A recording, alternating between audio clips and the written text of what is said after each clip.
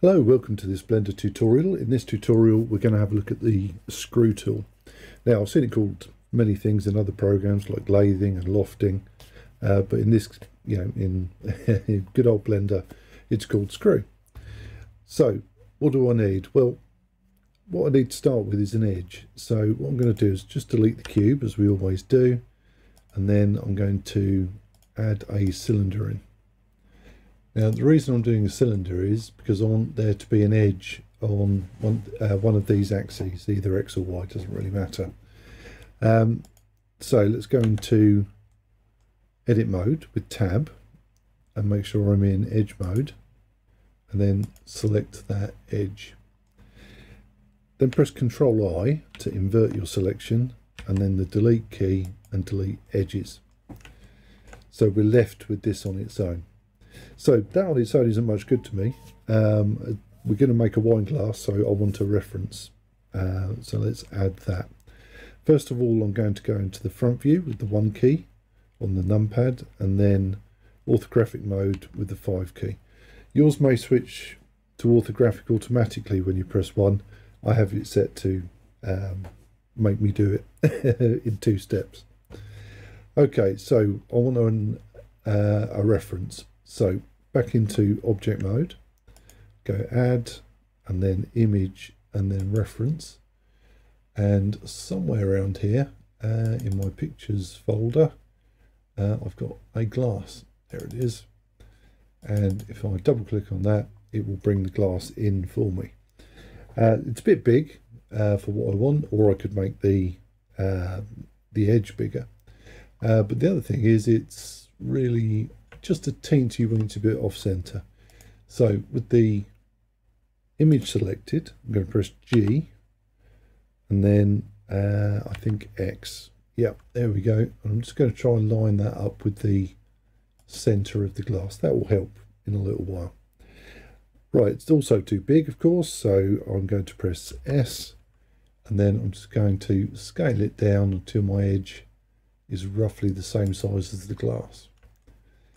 And that's taking it off center again. So let's press G and X. Oops, X. My X key is a bit sticky, so there we go. Right, so in the next section, what we're going to do is trace out this shape, and then we're going to use the screw to make a glass. So I shall talk to you then.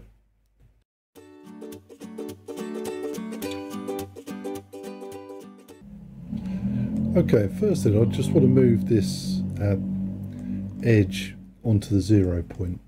So let's make sure we've got N pressed. Well, let's have it selected first. Whoops, no, not that one.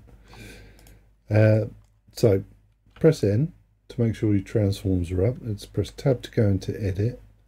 Just select the edge, and we want it to be on 0. So let's set Y to 0. There we go. Now it's in the right place.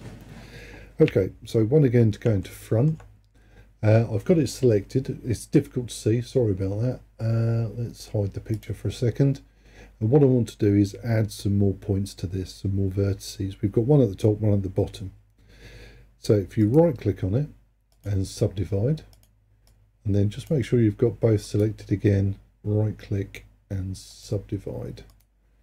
Let's do that 3 times. That should give us a goodly amount of geometry. And then we'll unhide our picture and go into vertex mode by pressing the 1 key.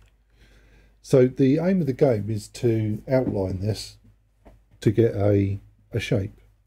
So what we'll do is we'll grab some of our vertices here. I'm going to press G and just move them over. There we go. And then it's a bit of a pain, but we just need to move each of our vertices into place, and then try not to move the view. Right, let's move that one into place. So you'll find that you need a little bit more geometry where there's a lot more curve, and if you need some more vertices, just select an edge, right click and subdivide, and right click and subdivide again. And then if I go back to vertex mode, I should have some more vertices to use. So let's move those into place. There we go. So I'm going to need a few more there. So let me press 2 to go into edge mode, select my edge, right click, subdivide, right click and subdivide. And then we'll move these into position. So G and move, G and move. There we go. Something like that. So with this long kind of elegant sort of straight part, we don't need quite so much. We're going to get a little bit of a jagged shape, but the smoothing modifier we apply later will sort that out. So let's just move those in there. And when you get to the end, just gonna grab that and move it somewhere about there. We could use another method. So I'm at the end, so now I can extrude my vertices. So I'll press E and then drag it out and position it. There we go. I'm just going to go one down there and then one back towards the middle. I'm going to constrain this on X so it's at the same height as the original, and then drop it. And then in the transform, I'm going to set that coordinate for X to 0. Okay, so that's tracing the basic shape. In the next one, we're going to add a little bit more to the shape because I need an inner for this glass. And then we'll go on to the screw modifier. So I'll talk to you then.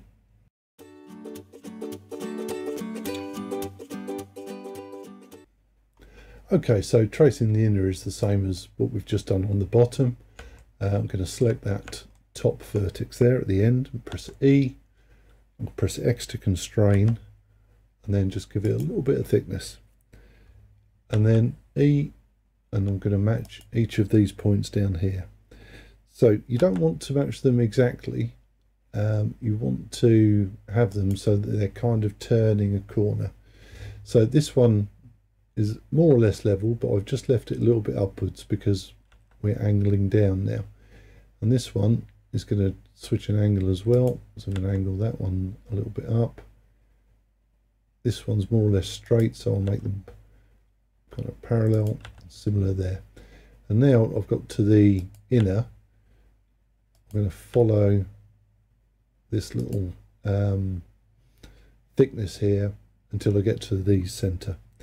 So one last one, E, move it over, and then just set the value on X to 0 so that it's, you know, right at the center axis. Okay, that's the shape then, and what we can do now, just going to hide our image and press 5 to go back into perspective view because I forgot. We're going to apply the screw modifier. So under add modifier, doesn't matter if we're in object mode or in edit mode, it will work either way. So let's press screw. There we go, and now we have a pretty good wine glass shape. There's a little bit to do in that the top is going to be very sharp, so we just need to add a few bevels to smooth some things out. But before we do that, we need to apply this screw modifier, which we do need to be in edit mode for. Sorry, object mode for. So go back to object mode and then apply. And that should have given us a mesh now. So if I press tab, there's our mesh. And now it's a question of going in and just beveling to brace these lines. So in edge mode, press Alt and click on those edges. Shift Alt, click for the next one. Sorry, let's do that again. Shift, not Shift. Alt click for the first one, Shift Alt click for the second, Control B to bevel, drag it out. I've like 2 segments on these and maybe 1 millimeter.